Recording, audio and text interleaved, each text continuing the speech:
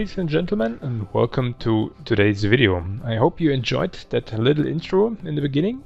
What you are seeing right now in the background is zeros and generals with voxel cone tracing enabled. It's basically an additional graphic setting that changes the lighting quite a bit.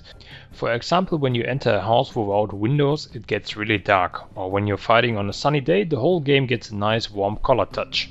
During night battles you can clearly see a difference between the light sources. For example, when you enter a house or building, you can tell which light is coming from the moon and which does come from the lamp on the ceiling. If you would like to test the experimental graphic settings for yourself, you first need to activate the console. For this, go to your HNG sync, go to File and open the local settings. After that you need to copy in the application enable command. Once you did that, make sure to save your file. Once you have joined the FPS game, open up the console and type in the render command.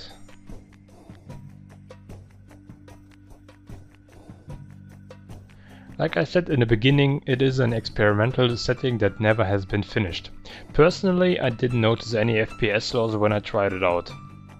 The only things that I noticed were that sometimes the shadows would flicker and everything shadow related got very pixelated in the distance.